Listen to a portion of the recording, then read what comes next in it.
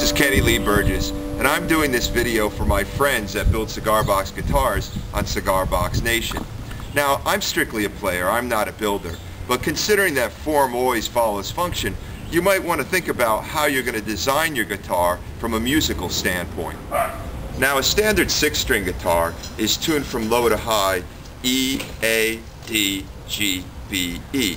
And this is actually a compromise that developed over time so that you can play the guitar in all 13 different keys. But there's actually an older method of tuning the guitar called open tuning. This is where the guitar is tuned so when you strum it, it sounds more melodic and it just plays a chord. So the first thing we have to understand is what is a chord and how does it relate to the major scale. Most people are familiar with the major scale. If you sing it, it sounds like this. Do, re, mi, fa, sol, la, ti, do. To make it easier, these notes are numbered 1 through 8. That's an octave. It starts on do and moves up through the scale and ends on do, which is actually the same note but double the frequency. Now a chord is defined by playing 3 tones at the same time. So to make a major chord, you need the 1, the 3, and the 5. So a D chord is made up of D, F sharp, and A G chord, G, B, and D, and a C chord, C, F, and G. Now here's a chart that's very easy to find. It shows the 8 notes of the major scale in all 13 different keys. So regardless of what note you'd like to start on, you could find the 1, 3, and 5. There are 3 basic open tunings.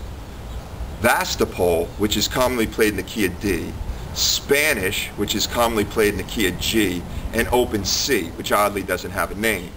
Now considering we only need 3 tones to make a chord, you'll see that in open tuning on a 6-string, you have multiple notes. So for instance, in Spanish tuning, from low to high, I have D, G, D, G, B, D.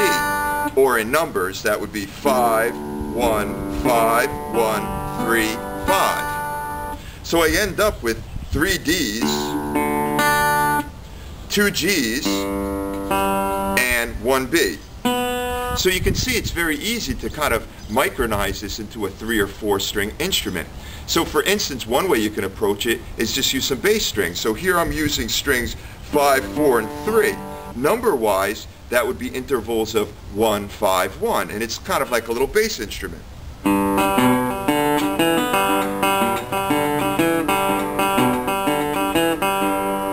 Or you can take 3 of the treble strings, and that would be, say, for instance, strings 3, 2, 1, which would be, number-wise and intervals, would be 1, 3, 5. And you can have like a little lead instrument.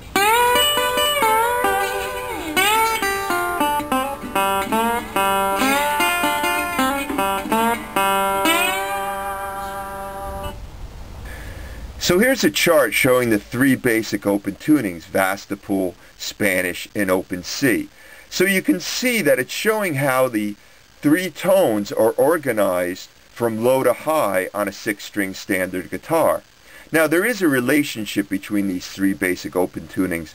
So if you watch my Series 3 instructional lessons, it'll help you understand this. So there is a method behind this madness. Now the next thing I'm going to show you is a way how you can micronize this down into a 3 or 4 string cigar box guitar. But first, a word from our sponsor. Hello, would you like to learn how to play Bottleneck slide guitar or how to play cigar box guitar? For only $9.99 plus shipping and handling, you too can unlock the secrets of the Delta Blues Masters. Also available, my music CD, Good and Evil. And now, back to our program. Welcome back. This first chart is showing you 2 examples of how you can use the low bass strings of a guitar to make your cigar box guitar.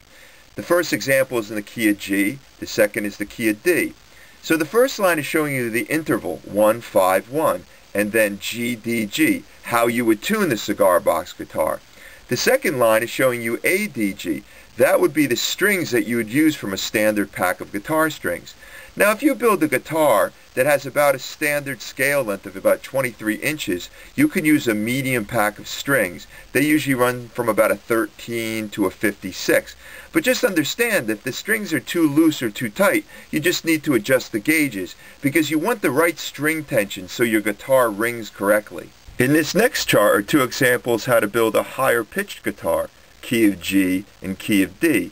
Now what's really cool about this, if you build two guitars, one high and one low, and you play one and a friend plays the other, considering that they're tuned different, you're going to have to play different things. And also they'll be pitched different. So you should be able to come up with some really interesting ideas. Now chart 3 offers two possibilities how to set up a 4-string cigar box guitar using Spanish and Vastapol tuning. One thing to note is the very uniqueness of these two tunings. In Spanish tuning, it has the 5 on the bottom and the top at the same time, where Vastapol has the 1 on the bottom and the top at the same time. This offers a lot of interesting ideas how you arrange a song. And finally, in the last chart, shows an example how you could build a 4-string cigar box guitar and split open C right in half. The first example would be for a lower pitched guitar, and the second example would be for a higher pitched guitar. And again, if you had two guitars, one low, one high, together they'd sound really cool. Just some final thoughts. We certainly just looked at the tip of the iceberg discussing the 3 basic tunings. So also consider you can just very simply tune down the major third, and then you could have all kinds of minor tunings. So I hope this was helpful. I hope it opened up ideas for all the possibilities that you can do with a cigar box guitar.